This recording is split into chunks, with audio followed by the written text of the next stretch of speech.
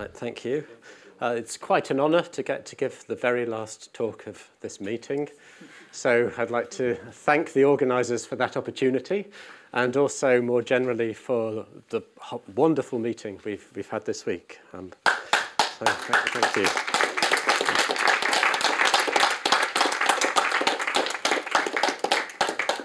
Right, so what I'm going to talk about is essentially work stemming from an observation, and the observation is that random variables, as considered in probability theory, naturally form a sheaf. And so there's that observation, which I'm going to begin the talk with, but having made that observation, it's natural to look at that sheaf within the context of a category of probability sheaves and look at some other constructions that exist in that category and see what they have to do with probability theory. So that's roughly how the talk is going to go. So probability theory is one of the areas of mathematics that has been little touched upon this week. We've had connections with many areas of mathematics, but not so much with probability theory. So I'm going to remind you what a random variable is.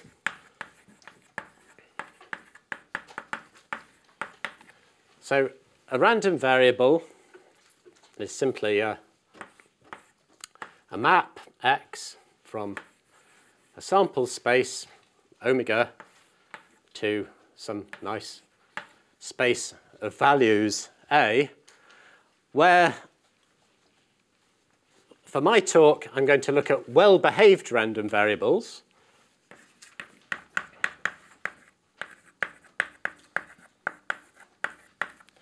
Where well-behaved means that omega and A are nice spaces and X is a nice map.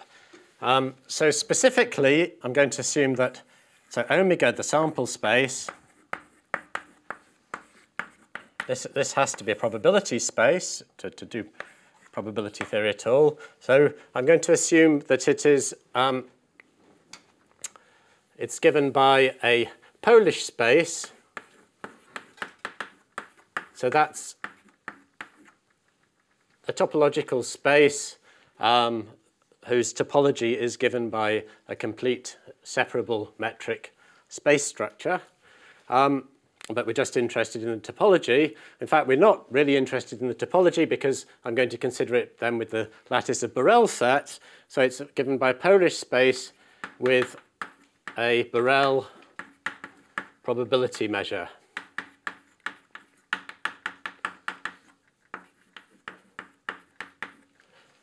Which I'll call P omega. And the value space, A, I'm going to likewise assume is a nice space, which again, I mean a Polish space. And I'm going to consider the sigma algebra, this space together with the sigma algebra of Borel sets.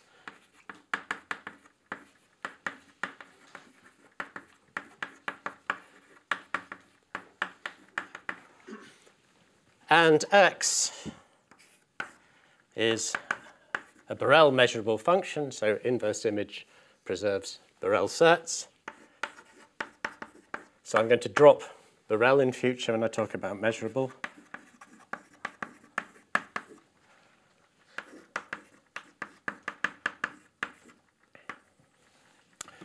So in probability theory, one often considers somewhat more general definitions for the general theory. But when you look at many books on probability theory, almost all the good examples fit into this setting. So it's not a significant, these kind of well-behavedness restrictions are not such a significant restriction from the viewpoint of probability theorists. Another thing that I'm going to do, which is not always done, I'm going to identify random variables mod 0, which means modulo almost everywhere equality. Probability theorists tend to not identify them modulo 0, but still the relationship of almost everywhere equality is very important in probability theory. So this is a random variable, but as in my abstract I mentioned a blog posting of Tau's, which was some introduction to probability theory, in which he says, well, yeah, this is all very well, but it's a very concrete definition. If we say this is a random variable, we can state all sorts of nonsense properties about it that don't make any sense from the viewpoint of probability theory. Like you could say, is an element here hit by some particular chosen element of the sample space? That's not a probabilistic meaningful statement. And Tau observes that, or proposes that the notion of probabilistic meaningful statement should mean some property that's preserved by extension of probability space. And what preserved by extension of the probability space, it means that one should consider random variables as being a presheaf over a category of sample spaces. So I'm going to introduce now the category of sample spaces I'm going to be working with.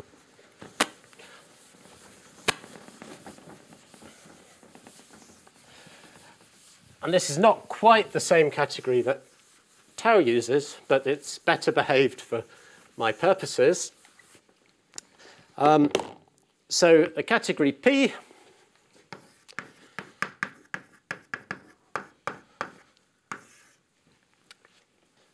of sample spaces, P for probability spaces, but so the objects are Polish probability spaces as above, and the maps are measurable, Borel measurable, measure preserving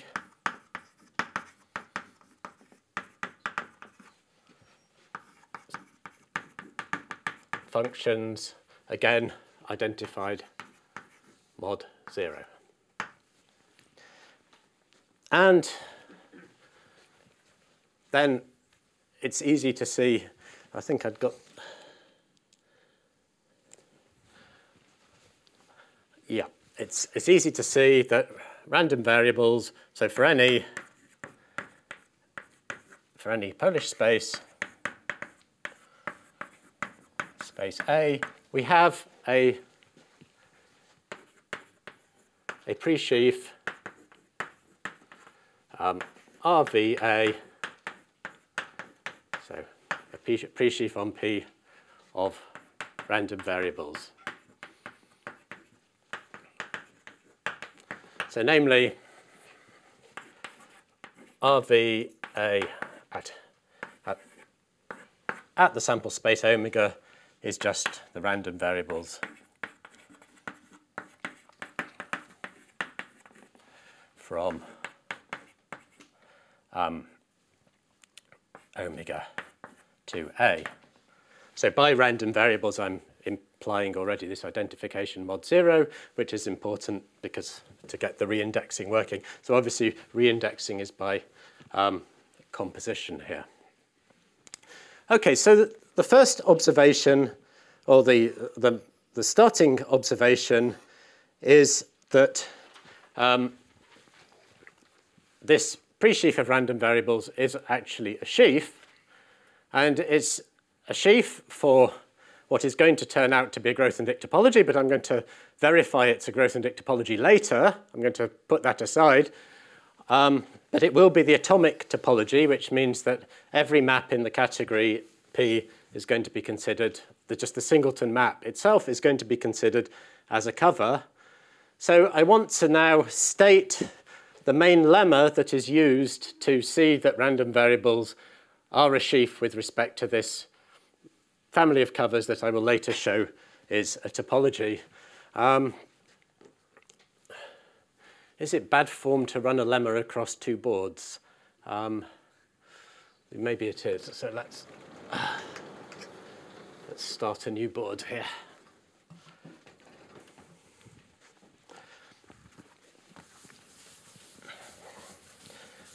So in a sense, this is an observation, but I'm going to do this observation in some detail because there are some technicalities to it that maybe could be avoided. I don't know, but anyway, this is the way I see it. So the observation is going to be, the lemma is going to be the sheaf property.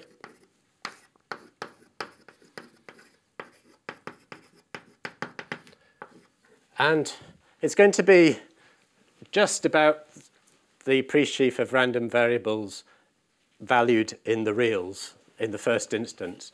So, so it's the following. Given a map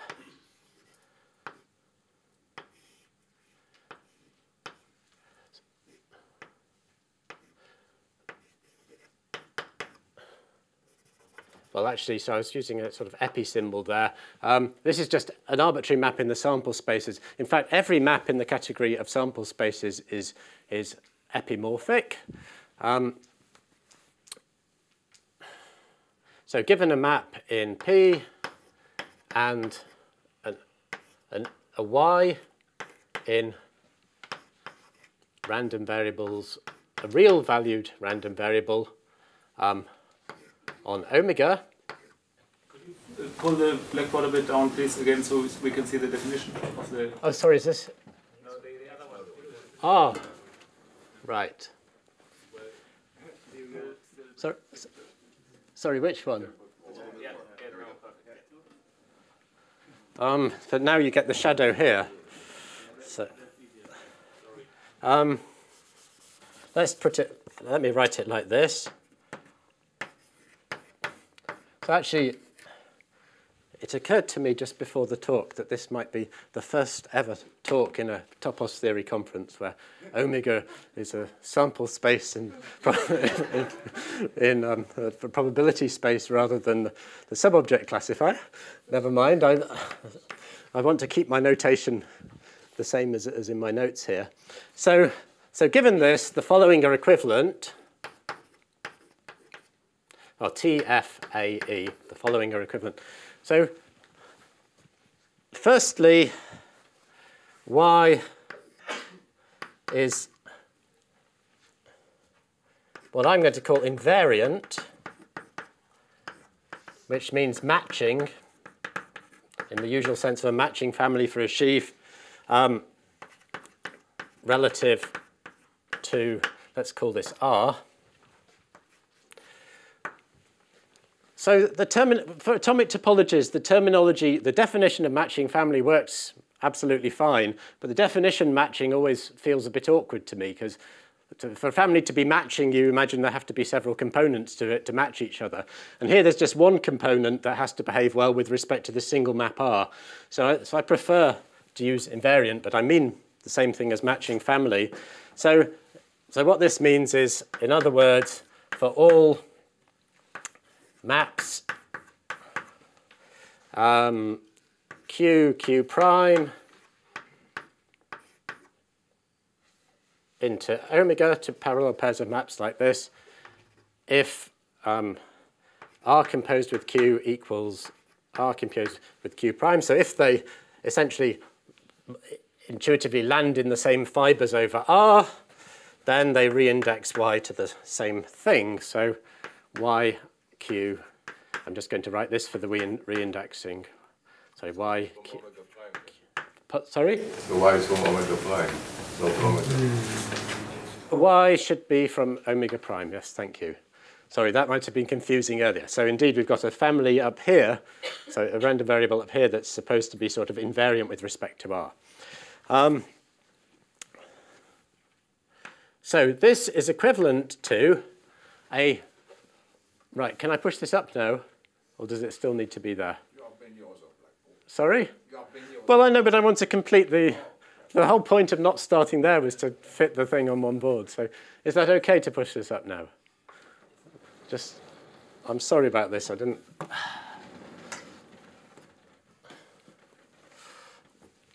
Right, so the second property. So in a sense, we're saying that Y is somehow invariant on fibers over Q intuitively. So in fact, this has a probabilistic statement, which is that Y is almost surely constant on almost every fiber of Q. And what this means, this uses the concept of regular conditional probability, which exists because we're working in a nice category of probability spaces. But what is the relation of, I mean, what are the morphisms here? Because you work with things with a probability measure or with, so then you work with maps modulo. The maps with spectrum measure. So the sample spaces carry probability measures. And Q prime respect the measure. And the maps in the category of sample spaces preserve measure. But the random variables themselves, there's no, we don't have a chosen probability measure here. So these are just Borel measurable functions. Almost everywhere in the first condition. Yeah. Because Yeah. Yes. So what this means is, so we're using here the regular conditional probabilities,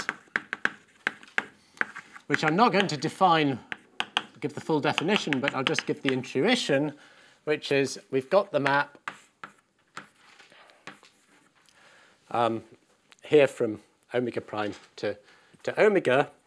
And so we can view this. We've got sort of omega down here, and we've got omega prime up here. We might have a little point here, which has the fiber p to the minus 1 of omega up here. And the regular conditional probabilities say we have for almost all omega in the base a probability measure Borel, but it doesn't probability measure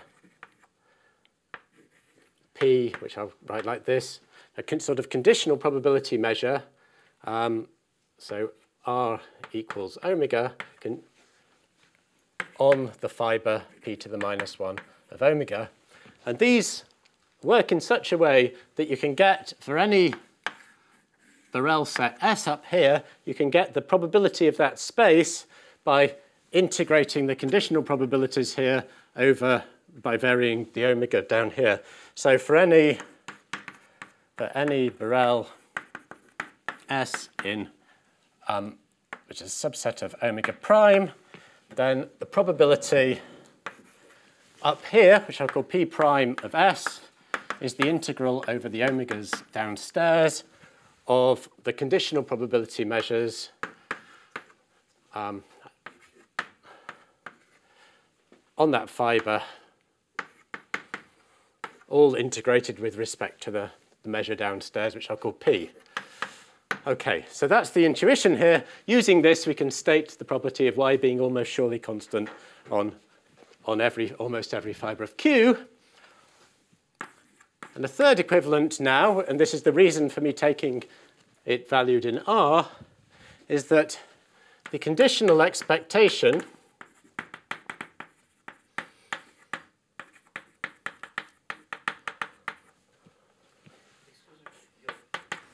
Your P, is it not an R? It's strange. It should be R minus 1. Oh, this is an yes. Sorry.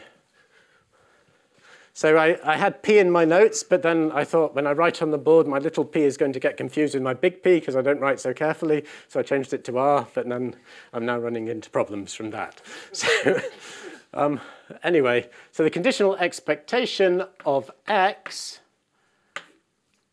given R ranges over the base space. So this exists, which is this is a measurable function from omega to R. This exists. There's a little issue here that normally conditional expectation is defined assuming that X is integrable. Here it need not be integrable, but it doesn't matter. Using regular conditional probabilities, you can make sense of conditional expectation more generally. In this setting, I don't want to go into such niggles. In any case, it exists, and if we take that conditional expectation, and we reindex it along R, then this equals X almost surely, but that's so that's the lemma. And this conditional expectation is, so this is the map from omega to R that gives us the random variable, which is going to be the amalgamation. Again, amalgamation is not really, it's like a descent property, really, because we just got the one map. But we're, so it's, anyway, it's the desired gluing of. Isn't your x y? Or? Yes, the x is y, sorry. Oh, I'm really sorry. That's. And the last formula, you mean you compose it on the right by R? So this is a composition which is also re-indexing in the presheaf. So the consequences of this is for every Polish space,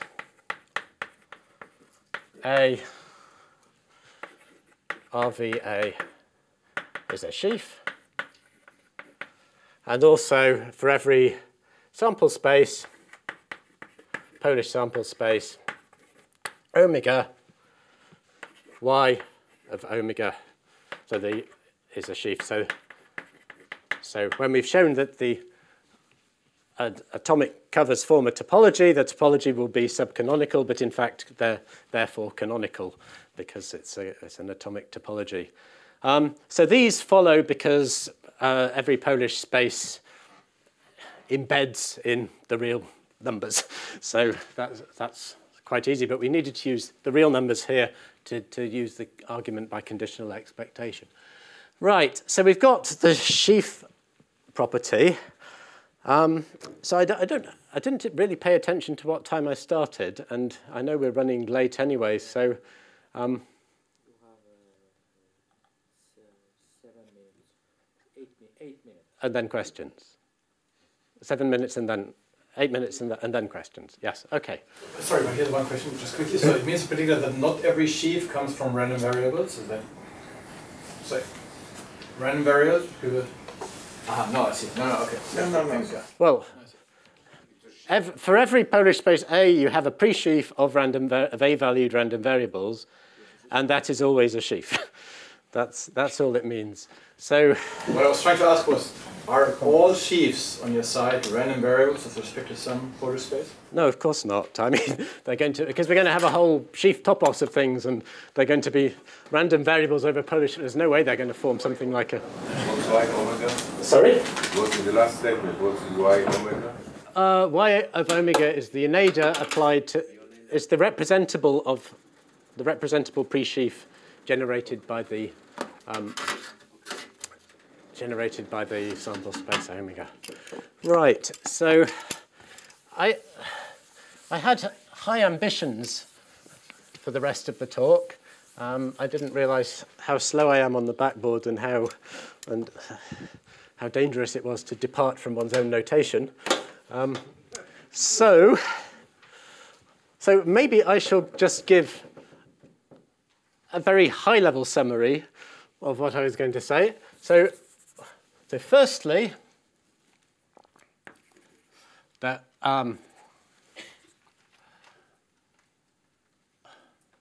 well, we have the condition that means that the atomic topology is a topology.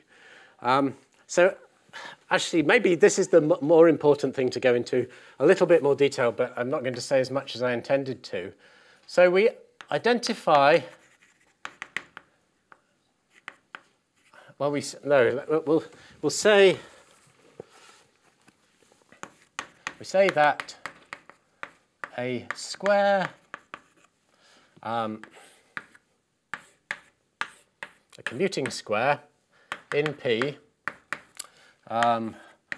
So the problem with using omega for everything is you have to put a lot of dashes, but so let's have R prime, Q prime, Q, or something like that. We say that it's an independent square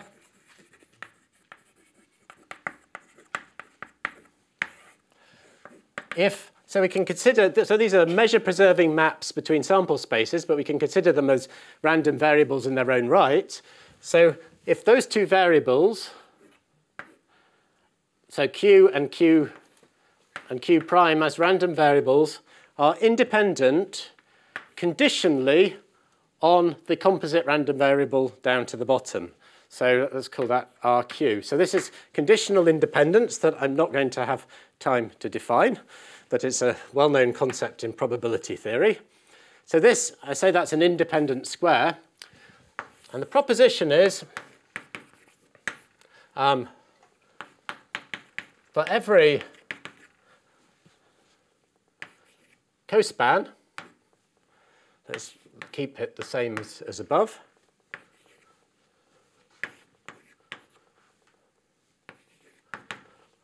there is a universal independent completion.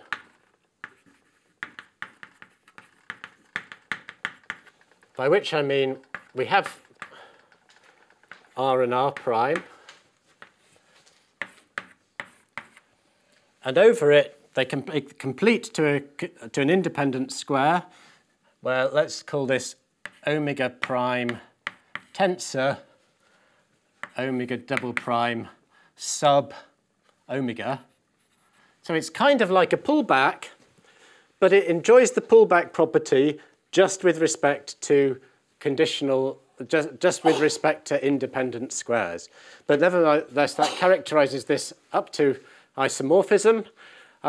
So essentially, this is constructed as a pullback in the category of, I mean, it's a bit fiddly, really. It's actually quite a fiddly construction, and you need to take fiber-wise products of regular conditional probabilities up here in order to get the measure on this space, sort of integrating it all over the conditioning space. But anyway, there is such a construction. One can find it also in the literature, though it's quite hidden. I've never seen this universal property mentioned before, but that's just really an observation. In which book you say? Sorry? In which book you mentioned? Which book you mentioned for that property? For this property, it's in a paper by somebody called Ernst Erich Dubercat from about 11 years ago, which is, anyway. And the same property is considered in Fremlin's book on measure theory, but he doesn't actually have the existence result for Polish spaces there. But he's discussing sort of general properties of this construction. Anyway, it's a nice construction, and it gives us the property that every cospan completes to a commuting square, the something ore property. I always forget left or right or what have you people call it. But anyway, it implies that the atomic topology really is a Grothendieck topology.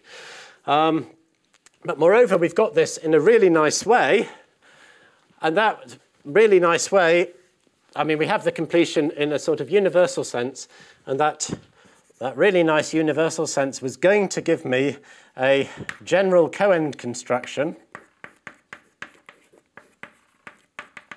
So we now got the category of sheaves over the samples, sheaves over P. And there was going to be a general construction on this as a coend, which gives a monad M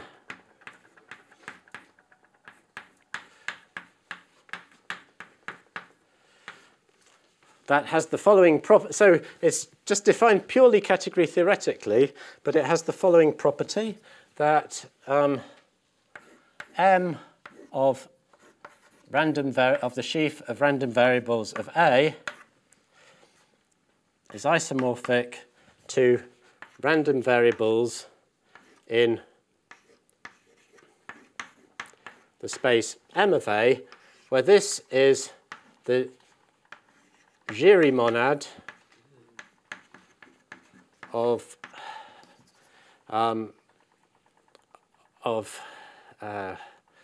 well, that assigns A, so M of A is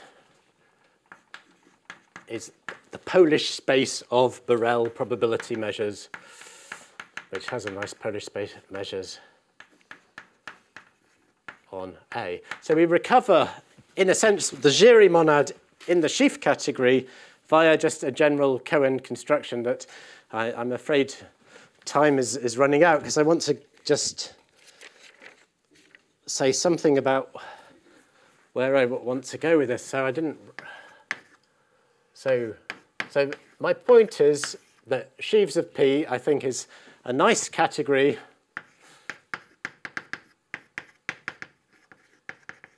of sheaves within which probabilistic concepts live.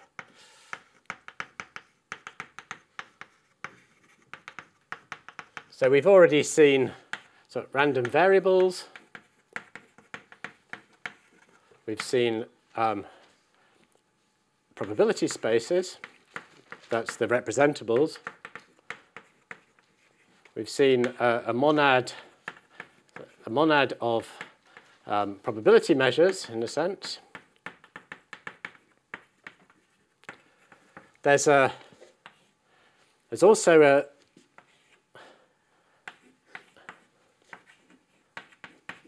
an equivalence relation,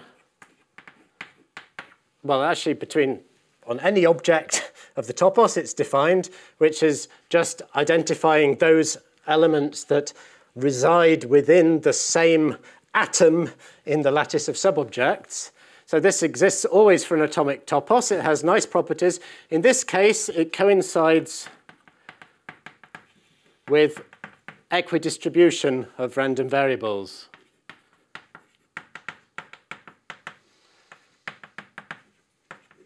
So we've got an equivalence relation of equidistribution.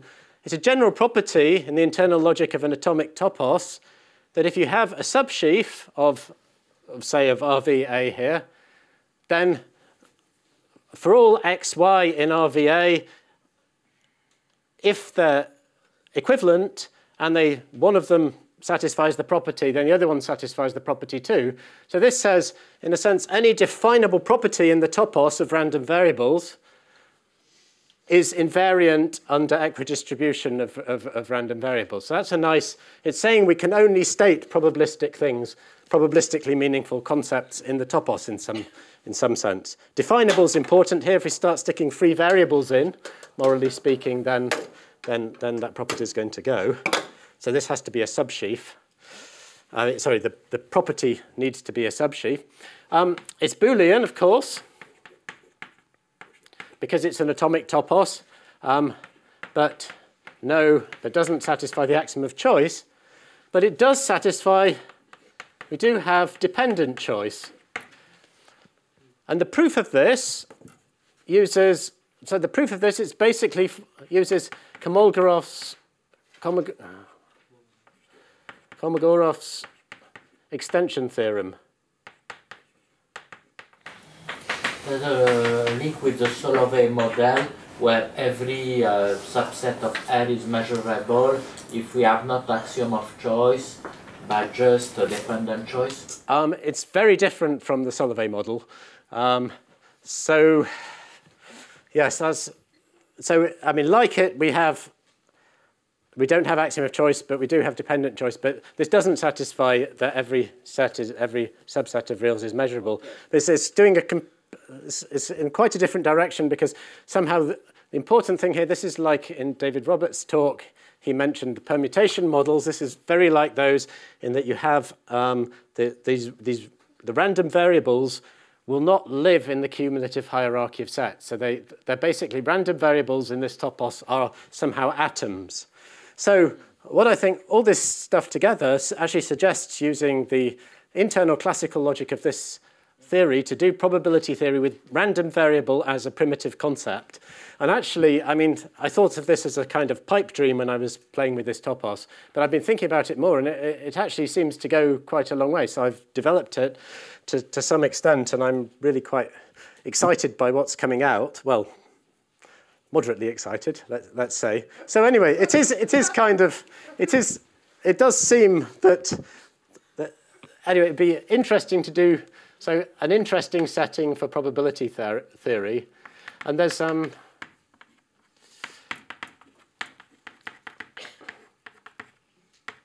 probability theory, question mark.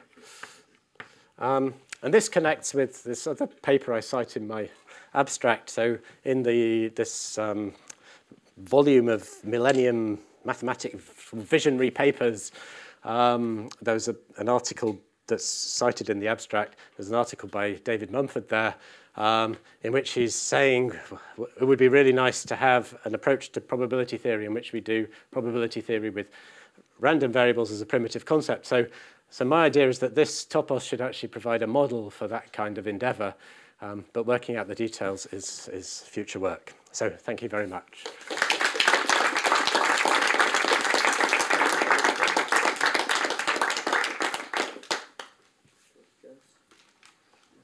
Yes. Yeah. You have one question. You mentioned a reference for this, the existence of the product here, in fact. You didn't catch the name of the, yes. Right, well, so, I mean, it seems to me like a fundamental... Fredlin. You mentioned the textbook by Fredlin? Yeah, so it seems to me like quite a fundamental property, but it's curiously absent in the probability literature. So in Fremlin's measure theory, if you look at, maybe he calls them relative products, he has a too concrete definition of what a relative product should be, with some statements about they don't exist in general and some existence results, but none of which are exactly what I need. So the same property was actually needed in computer science, of all places, which is where I came from. So I'm aware of somehow the computer science literature. And again, it's not quite in exactly the same form, but I mean, there's a bit of history there, but the nicest exposition in computer science is a paper by Doberkat, Ernst Erich Doberkat. I don't remember if there's an R in there or not, which I don't remember the title. It's from the early, maybe from 2004. And again, he's working in a sort of different setting, motivated by computer science applications. And the result I need more or less, but not exactly, is found somewhere in some remarks there. But there's some history to that. Actually, I mean, the construction is not terribly difficult when you have the right results about it. Yeah, are you just saying that almost for every fiber you take the product probability space and then you just integrate this over omega? This is just the naive. Yeah. So up to analysis problems, it is clear what you do. So the question is to need some conditions to do the analysis. It is indeed, but you need to have it working with the Polish space structure up here, which itself is not easily found because these are measurable maps, not continuous maps. So we're taking a pullback of Polish spaces using measurable maps between them, but then one can actually refine the Polish... Just work with so-called standard Borel spaces. Yes. Also the commutative phenomenon algebra. Well, so in fact, one would, so I should have said at the start, the whole choice of category, in fact, so I wouldn't want to work, standard Borel spaces are the ones in which the Borel sets are in bijection with the standard lattice of the measurable sets are in bijection with the standard canonical lattice of Borel sets. I do want to have the point measures and things like that in here, but actually a very natural category to work with is the category of what are called standard probability spaces here, which embeds this category, but in fact is equivalent because of the identifying maps up to almost everywhere equality. Important property is that when you have a measurable map, you can always discarding a null set and reduce it to a disjoint countable union of compact metrizable space in such a way that your map becomes continuous. Right. Which is just classical property of measurables. Right. So that also might help with this property, but in fact this sort of pullback thing can be constructed just directly using the structure of the. So even without using properties like that, you can just directly use the countable presentation of the sigma algebra structure on the yes, yeah, but in fact one point I should have made at the start was that as soon as you identify maps up to almost everywhere equality, so very many different categories coincide with this one. So it's a very canonical. So it's also it's the category of it's also the category of countably presented measure algebras opposited. So that's a nice way. It can work also directly with a measure algebra. Yeah, yes, indeed. Yes. It's not a question, but just a remark from the point of view of teaching probability, which is something I have done a little bit. It will be very difficult to teach, I think. I like it a lot, because usually we have measure theory at the beginning, and then after a point we tell the students, yes, we have an omega somewhere, but we won't really look at it. We compute expectations and so on. And sometimes I have to remind the students that when you define a stopping time, there is an omega hidden somewhere, a small omega. And sometimes very good students will ask, but can you give us an example of one small omega in a computation of T of small omega? And they say, no, we never look at this. We have the omega in a big omega in a corner and we forget about it after a point. And here you have lots of, basically, because they're all the possible omegas. I think it's quite a change of point of view. I think it's very nice. So, but actually the omegas are just here in the construction of the category-theoretic properties. The point is, once you do this, there are no omegas. This is, so no omegas at all, neither big nor small. So this is actually one of the nice, I think one of the nice features of this approach. The idea is to basically use this together with a calculus of independence, of conditional independence on it, and it's a unit of the omega at the beginning to prove that this category exists. So. Well, in a sense you can, but otherwise you can work axiomatically and just so that's the idea. Do you know what the axioms might be? Like, can we characterize now the random variables as certain objects in that topos? You said they're almost the atoms. Is that what you said? Because I guess that's what the question is after. You would say, let's just go to this topos and our random variables are such and such. Well, the random variables are not the atoms.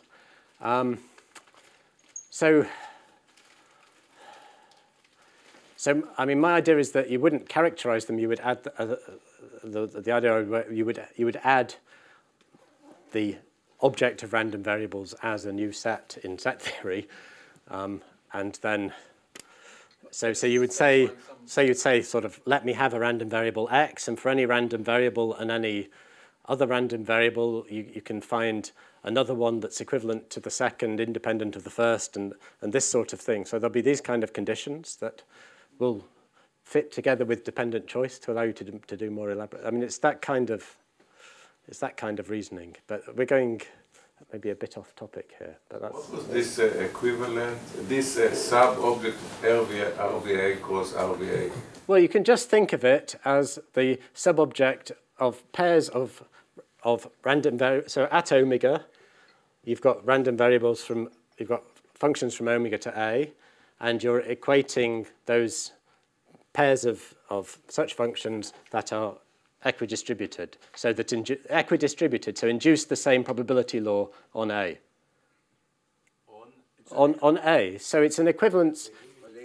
So on random variables, X is related to Y if the probability law of X on A is the same as the probability law of Y on A. So the probability measures they induce are equal. But the point is, it is just the instance of a general equivalence relation that exists because this is an atomic topos. It exists for any atomic topos. So this equivalence. There is an equivalence relation that exists for all objects. On every object, you have an equivalence relation, due to the fact that we've got an atomic topos. If you have an atomic topos, you have such an equivalence relation, and it just so happens that in the case of random variables, it is a very meaningful thing. So, what is the general thing for an atomic topos? So you have a sheaf on in an atomic topos, and then. Well, so we've got a sheaf F, and we've got X, Y in F times F at omega, and you can. So one way of saying this is that this holds if and only if there exists Q. So there exists some omega prime, and there exists Q and Q prime from omega prime to omega, such that X reindexed under Q is Y reindexed under Q prime. But also, it amounts to we look at the subobject lattice of F, and it's atomic, and we're sticking X and Y in the equivalence relation if and only if they're in the same atom in this atomic in the subobject lattice. But of course here you have to assume something, because omega prime empty is a no. What about empty? No. Omega prime is an atom. Sorry? Not empty, it's probability spaces. Sorry, this can't be empty. They're all probability spaces. There's got to be. But are you working in the topos or in the site? In the site. So, yeah, this is in the site. This is two elements of the sheaves externally are in the equivalence relation. I'm defining the equivalence relation as a sub. Well, it is a subsheaf anyway of F times F. Okay, so you consider, so if you want to work with the topos, you consider the site of atomic guys in the topos, something like this. And do this condition there. Okay. Well, okay. I'm not sure about it. I mean, I am with it. I mean, intrinsically, can you describe what you do in invariant terms? I mean, sorry? Can you describe this in invariant terms without using the site? I mean, maybe you speak like... I'm not sure. No, I mean, you said in every atomic topos. Well, okay, but so omega is an arbitrary object in this in the I'm not using the particular site. Omega is just an arbitrary object in the category that we're forming the atomic topos over. So this is general. No, but here it is not a good definition because you can take omega prime to be empty. So I suppose omega prime is an atom. No, but I suppose that you take for that. No, so there's no empty probability space. No, but you said that it makes sense in an atomic topos. Yes, it does. If you've got an initial object in a category and you put the atomic topology on, then you get something. You just get the category of sets. Q prime are covers in this case. They cannot, omega prime cannot be empty. Atomic topologies are very trivial in categories that have initial objects. I thought you supposed that all maps in this site are APs anyway, right? I don't. Well, in my case, I don't suppose it. It just is the case. That's not necessary for atomic sites. Okay. It's not necessary for an atomic site, but if you're going to get if you want the topology to be subcanonical, then they better all be epis. So. Okay. Yeah. Okay. Yeah. This looks very cool, and I'm very curious whether you thought of some calculus based just on primitive concepts of random variable and independence, where you could maybe like derive like central limit or strong law of large numbers or something. But I'm really interested in this moment. So the whole space structure on the space of world probability measures. I mean, what's like if A is like the bare space, what's the dense set of probability measures on that?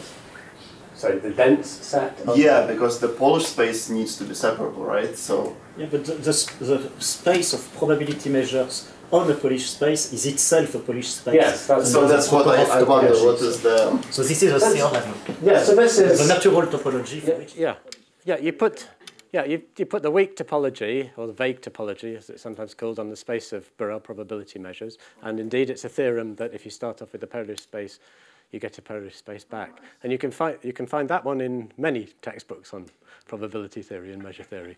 So, yeah. Yes. So you said probability theorists don't like to mod by null sets when defining the maps. Yes. Category theorists don't like to take quotients either because you lose direction. Yes. So could you not do that, but instead say a 2-cell between measurable maps is a null set outside of which they agree, and do some higher topos version of this? Yeah, I don't know if there's an actual higher thing to do there. So to avoid the modding by null to begin with, one can use the measure algebra presentation instead, in which case that automatically does that for you. So actually that's a much nicer way of presenting it, but maybe not to... You could probably do von Neumann algebra, suitably well-chosen von Neumann. Yeah. Yes, so, I mean, I used the fact that I mod by 0 to get the sheaf property because the conditional expectation is not defined otherwise. I don't know if it's true. I mean, I feel that something would fall down if I didn't mod by 0. But whether there's another way of doing it by bringing in higher category theory, I don't know. And personally, I'm not going to look at that. So, yeah. So, do you have any clue on whether this topos has a point or not? Ah, excellent question. So, so I actually had a conversation last year with Olivia in Lumini in which I conjectured that the topos has no points, and she was very skeptical, and rightly so. And this meeting, I've been spending most of the meeting trying to calculate what the points are, and so I have a conjecture, but not a result. And if anyone would like to work with me on this conjecture, I'd be very happy to have a collaborator. So, I mean, one strength of the conjecture is that, so this topos is actually kind of a countably distributive topos in the sense that there's a distributivity property between countable limits and co-limits. And in that context, it's natural to look at inverse geometric morphisms that have the stronger property that inverse image functors preserve countable limits. And I believe that the points that have that stronger property are exactly the non-separable, non-atomic measure algebras. I believe there's also a point which is the separable, the unique separable non-atomic measure algebra, which is not a point that preserves countable limits. I don't know if there are other points either, but I mean, my conjecture is that those two, that this other one is so basically non-atomic measure algebras are points, I believe. We only need to find one point for this kind of topos. If you then want to then exhibit it as a category of continuous G-actions, for example. Yeah, maybe you could try a logical analysis that could help maybe finding points. I mean, to start from theory of presheaves type, and then that would be homogeneous models for that. Well, that was how I got the conjecture about the the countable limit preserving ones. But yeah. Yeah. I have a slightly naive question about how random variables in probability spaces would look like internally. I mean, you kind of touched it, but I still don't have the picture on how they would like. If you have a statement like x, let x be a real valued random variable, how would you interpret that internally? Well, so I would have real valued random variable as a basic thing in my internal language. So I would just say let x be in that. But there'll of course be a relation between that and nice subsets of the space. So you're going to have well, a has probability relation between random variables and good subsets of the space A. And there are going to be some other things too. And also, so this conjecture about points, so the model in this topos are random variables of the two-element set, which is internally to this topos. One way of looking at it, it is a so random variables of 2 carries the structure of a non-separable, non-atomic measure algebra here. So that's some internal structure that exists there. Just say it.